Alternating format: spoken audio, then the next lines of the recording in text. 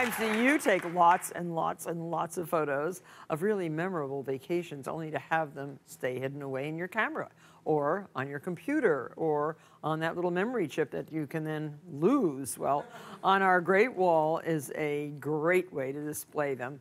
Those gorgeous images are from a recent trip to Africa taken by our senior supervising producer, Lisa Wagner. And Lisa, it's so nice to have you on the show live. And live, now there they are. They look so nice, and really it gives you a very good idea of what went on that safari. Over 2 weeks in Tanzania. 10 of you went, your 10 of whole us went, family. and it was, the idea was my parents' idea, and we left before Christmas and came back after New Year's, and it was the best trip I've ever taken. I can't tell you. We're at Tanzania. Tanzania, East Africa.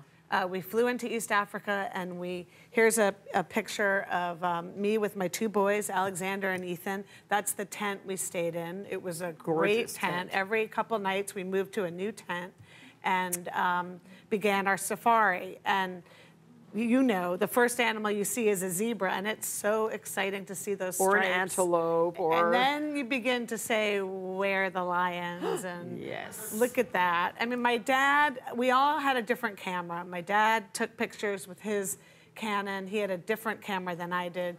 And every day you got up, you know, so excited to see what the day would bring. How many cars did you have to have? 2. 2 with the We had 2 Land Rovers.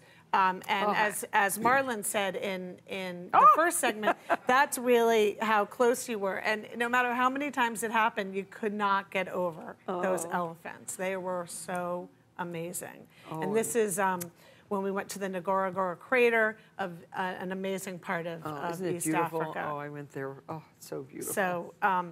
So, Alexander took all his pictures on his iPhone. On his iPhone, and there are 2 of my favorites. This is one of my favorites. This is done with the Hipstamatic app, and so another one black and white. Just shows what you can do with that app. And so we have so many photos, and we haven't had time to do anything with them yet. What have you been doing, Lisa? Working, Martha. Well, let's show how everybody how easy this is. You can. So you took how many photos altogether? 1,500. Yeah. So you have to edit those and Which get is the a hard very thing best. to do. And here we have a way to use 20 photographs at a time. And it's just nice. It's kind of nice. And this is a great present, too, to give to everybody else who was on the trip. Yes. So we just took some burlap and sprayed it with a multi-purpose adhesive and attached it to the cardboard that fits in the frame. And these inexpensive frames you can find at Home Depot, at IKEA. any of those places. And make sure you line up your fabric. If it's burlap like this, make sure it's nice and straight and stretched really tight. And then the photos themselves, once you print them out, and you know, home printers are so good now. I print a lot of pictures. And the color really does look great. Really good. That's a beauty. That's so beautiful. And this beautiful major lion, he's very beautiful. It was very much like being in the movie Lion King. I mean, even just to see the first lion on top of that rock, it was. And so you want to cut circles for this particular. First, create a grid, and we're using 3.5-inch circles of photos. And so we made our, we divided the frame into 4 equal squares across the top and 5 down. And the squares themselves are, they measure, how many inches? Yes, 3.5. So, so that's the diameter of your picture.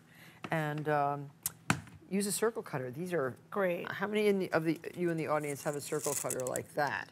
This is Martha Stewart Crafts. It's a really fabulous tool. We have 2 now. This one's a smaller one. And center, measure how big you want them, mark it so you know exactly that's the one you're going to keep going back to. And then take your finger and go around just to see if it's about in the right spot for the lion.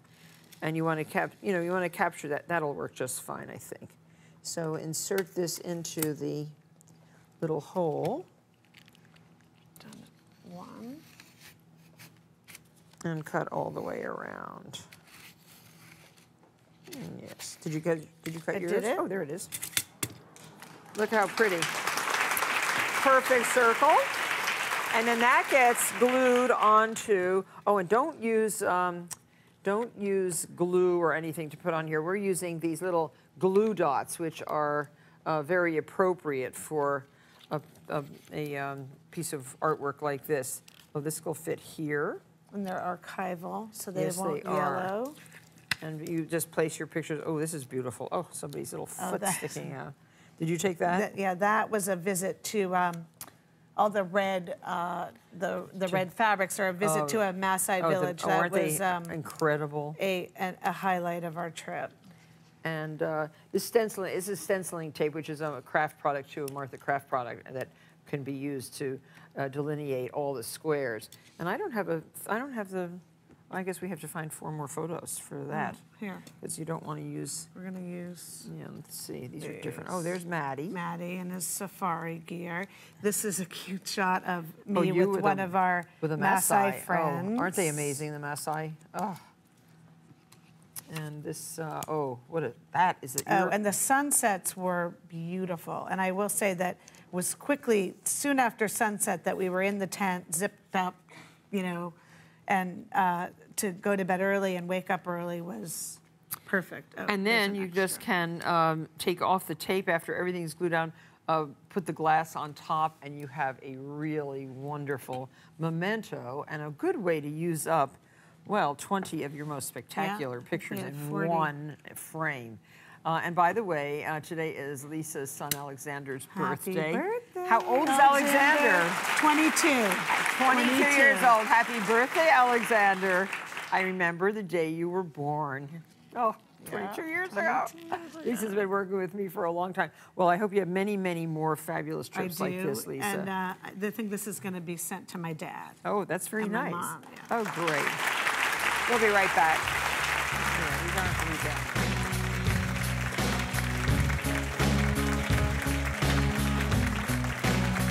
Next, renowned cancer researcher Dr. William Lee reveals the top foods to fight the disease we fear most.